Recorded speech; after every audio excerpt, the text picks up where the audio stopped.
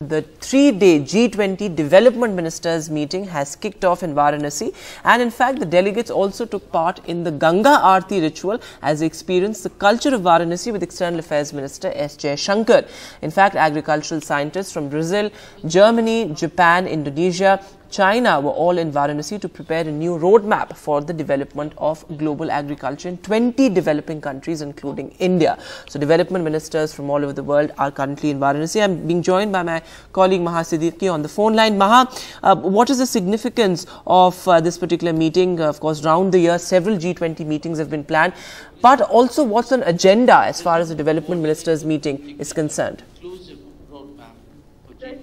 Will primarily be divided into two main sessions. One will deal with multilateralism, and this will look at the actions that are needed towards the sustainable development goals. And the other half will also be on green development. Remember, India has coined this acronym of LIFE, which is Lifestyle for Environment approach. That will also be discussed.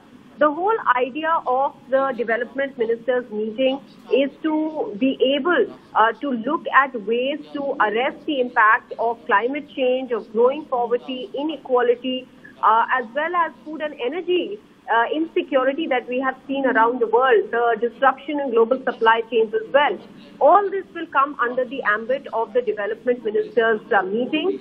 More important is also the fact from India's perspective is that if you remember, India had held the Global South Summit, and it had said that it will, in its G20 presidency, channel the views of the Global South that does not find a place on these powerful platforms and take them to the G20 platform. So the development ministers meeting will also channel this, the voice of the Global South.